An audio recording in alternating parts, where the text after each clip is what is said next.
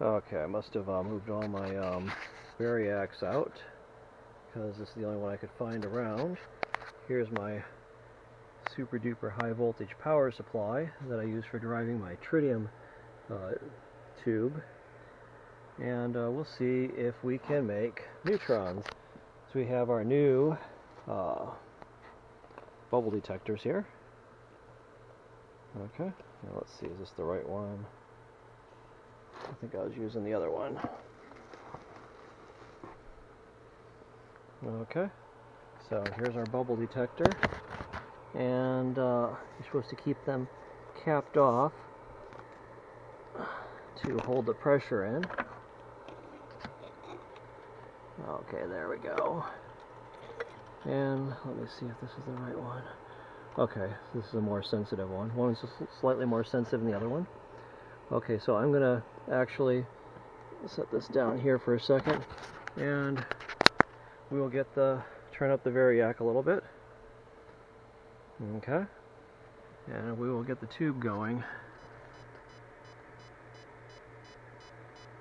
Okay.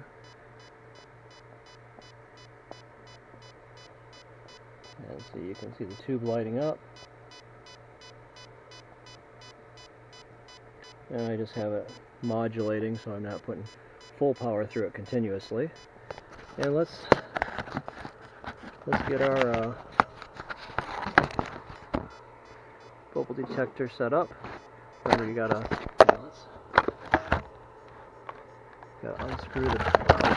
unscrew the back part here, like so. And the dose time that they use to determine how many neutrons you're getting is 24 hours. So these are calibrated for 24 hours. So let me take this. I'm going to be careful here because I don't want to get shocked. Let's get that as close as possible. Okay, so there we have our neutron bubble detector right next to our tritium fusion generator, hopefully. We'll let that run for 24 hours, and we'll see if we produce any neutrons, fast neutrons, in the detector. I'm definitely smelling ozone, and like I said, this is using racing car ignition coils. I use an Arduino to drive this power supply, and then I show a lot of how to build this power supply in some of my other videos. Search for it on my channel there. Okay, and a lot of other interesting videos, including ones that YouTube likes to ban, because I don't know if you guys know, the internet has become under complete censorship. It's not free any longer, and you can't really say too much. It's not completely controlled. So a lot of my videos, I shouldn't say a lot, but many of them are censored or suppressed. So we'll see how this one does. This should be interesting to see if we get any bubbles in this. Okay, let that run for overnight, see what happens.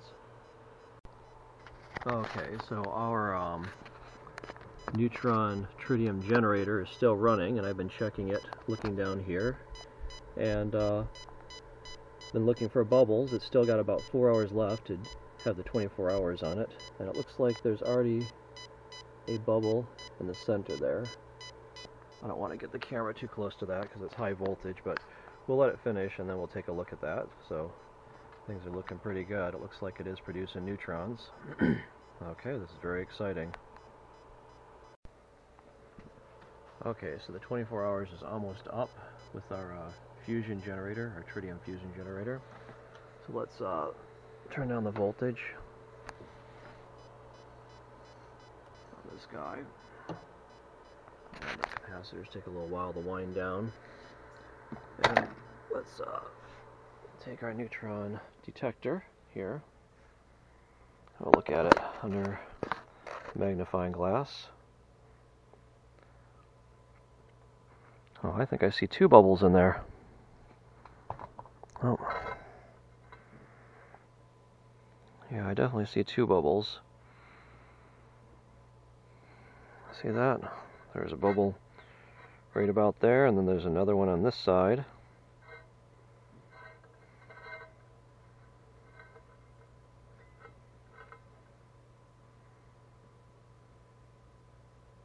Oh. So that's about 22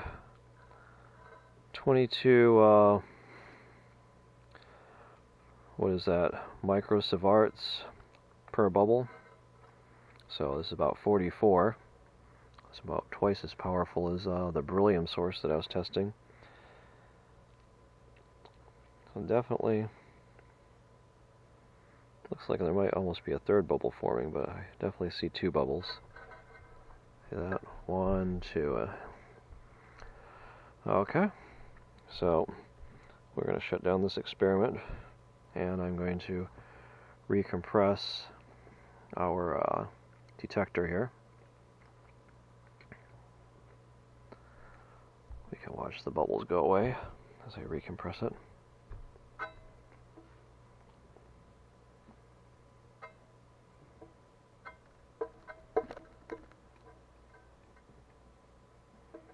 Okay, and we'll put it back in the tube to keep it under pressure, so it'll stay good longer. And anyway, looks like our Tritium neutron generator is a success. And this is Dr. James, and thanks for watching.